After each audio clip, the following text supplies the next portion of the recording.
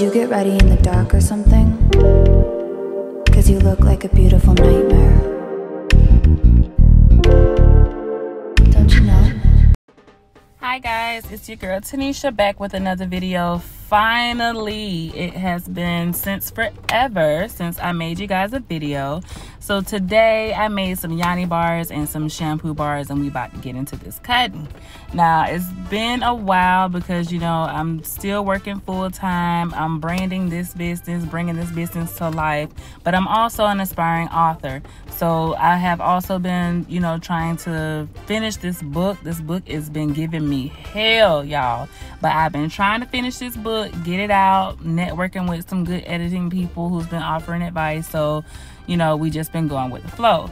I'm also a full-time mother to 4 badass kids. Let me stop, they not bad, but you know, 4 kids. I love them to death. They're my babies. But you know, I just been busy. So I told myself I was gonna come back. I was gonna give you guys at least 1 video a month. It is raining right now, so if you hear a little pit-a-pat, it's just from the rain. Okay, so let's go ahead and get into it. So what you've seen me do so far, I've already washed my hands, I've already sanitized them, and I have already applied my gloves. So I have my cutting board on the table, but because it got a little bit of war wounds on it, I laced it with this wax paper. This is the Yoni bar that I designed. I did something a little different. I tried to change the color. The color still didn't come out the way I wanted to, but you know, we're gonna work with what we got. I actually did some soap embeds. They are some cute little hearts, and that's what's the little red things you see on top. That's what those are, little red hearts that I did. Now, excuse me, I did about 3 of these molds. I did like 3 loaves, which will come out to about 20-ish bars when cut. I roughly get about 6 or 7 off each loaf. And then I have a few left over that I do for my soap samples that I put in people's orders, but I also sell sample packs for those who don't know what you want to buy. We got sample packs on the website. Go grab a pack, test, and whichever one you love, just come back and buy more, because that's what they're for. Now, here I am demolding this loaf. And as you can see, which you can barely see how the color came out, I used Angry Rose from Mad Micas for the base, and then I used for the white creamish looking part, I used champagne. It's either champagne or champagne toast from Mad Micas. I'm not 100% sure. No, this video is not sponsored by them. I just love their colors. But in the video, as you can see, the base looks like it's more of a tan or brown color. It's not. When you look at it for real, it looks like it's more pinkish. The herbal infusion that the herbal infusion that I put together before blending this bar, it's like a dark deep brown. So that takes effect on whatever color that you apply to it as well. So today I'm just going to be cutting these. The angle is a little off, okay, so I will tell you that. My hand is kind of blocking the camera a little bit when I cut, so you're not getting the full ASMR. But when I re-record, honey, when I come back with that other video that I plan on doing and getting my cutting skills up to par, the angle will be better. You'll get everything. So this is me just showing you up close to what I was talking about. So you see how it looks like it's a brown and cream color, and then the color on top was supposed to be white, but that came out to be cream. And then the only thing that's actually red is the hearts. The color of the hearts is what was supposed to be the base of this soap. But again, like I said, because of the infusion that I put together and it has its own color, I was supposed to lighten this up a little bit more, but I tried it anyway. What I do is, instead of using lye water solution, I do lye and aloe vera juice, but that's just with this bar alone, with this soap. So I put the lye, the aloe vera juice, and I put the color inside of the solution, and I let it sit until it cools down. Once it cools down, then I mix. But when I did it this time, this is the color I came out with, which is actually not too bad. It's not, you know, it's cute or whatever. So, and this is just an up close. Look at that slice. Look at that. Yes. This was really not what I had in mind, though. I ain't gonna even lie. I had like a drop swirl technique that I wanted to do with this bar. It didn't work out so well because I kind of jacked up the recipe in the beginning. Your girl had to mix the oils and the lye water together, and I forgot to add the shea butter. So I had to go put it back in the bowl, pour the shea butter in it, and then remix. So I'm gonna stop talking just for a little bit, just to give y'all a little visual of what's going on so you can actually see the cut, and then I'll come back throughout the video and talk to y'all about what y'all looking at. Okay, so enjoy for now.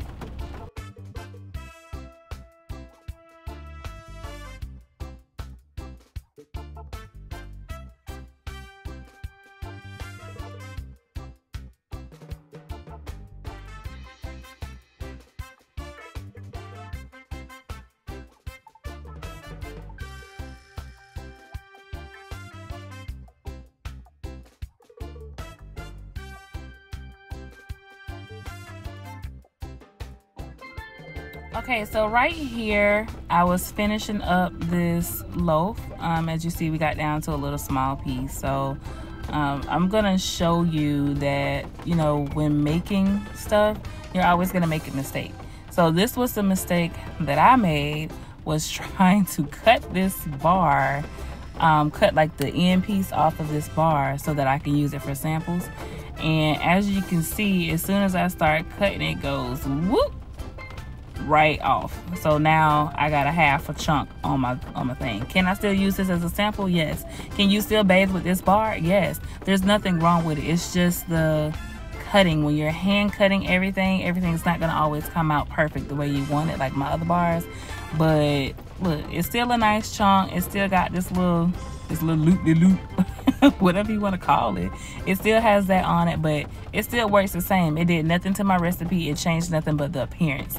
So I just want to let you know, if you get some bars like this, this is why. This is why. It's because I cut it by hand, and sometimes I jack it up. But it's still going on the website though. And those 2 samples, you still will get those in the sample pack.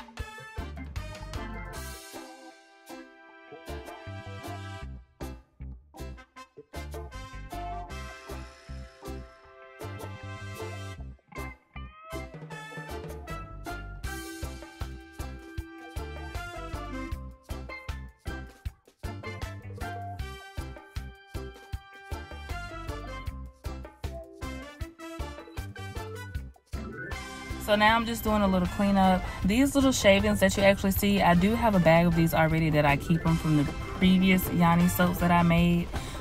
These are actually gonna go into another batch of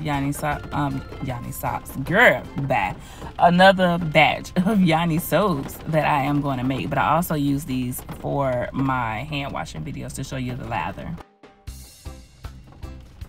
Okay guys, let's get into these shampoo bars now. So this is my first time making the shampoo bars. I've never made these before, but I've always talked about making them, and I finally decided to go ahead and do the thing. So I changed my whole hair oil recipe that I had before. I took some things out, moved some things around. It's still gonna have the Chevy and it's still gonna have the Baringe powder.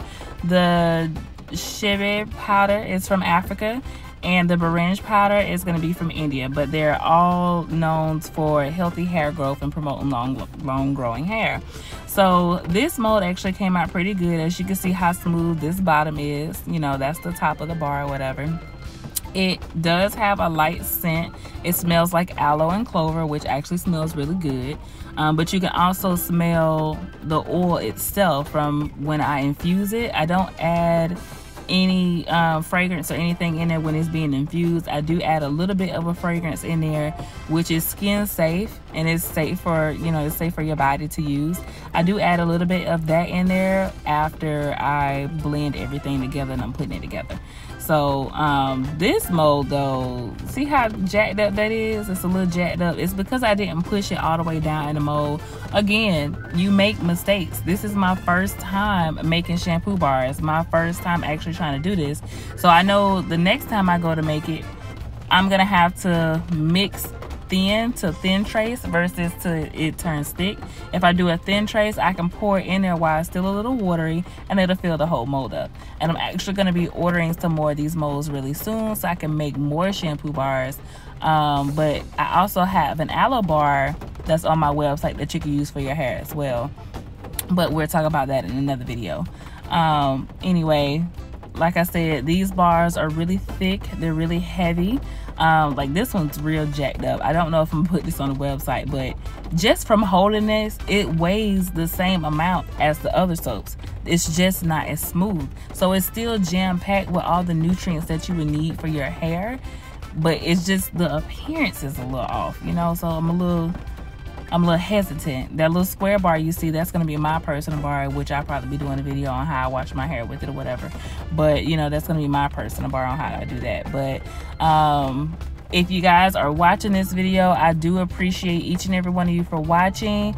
It's gonna be ending soon. I am gonna try to keep up with my videos at least once a month and give y'all something. If you're watching this video, I think I have about 3 of the Kanya Yoni bars that's in stock. So go to my website, www.cincerevibez.com, and grab those if you're interested. These soaps that you see here today, the soap and the shampoo bar, none of them will be available until October the 17th. So if you're interested in purchasing, it'll be on the website October the 17th. And I just want to say thank you so much for supporting me in my business and my journey. Stay tuned, there's more coming, as well as another series about me and my journey on becoming an author. So thank you so much for watching. You guys stay blessed and have a blessed day.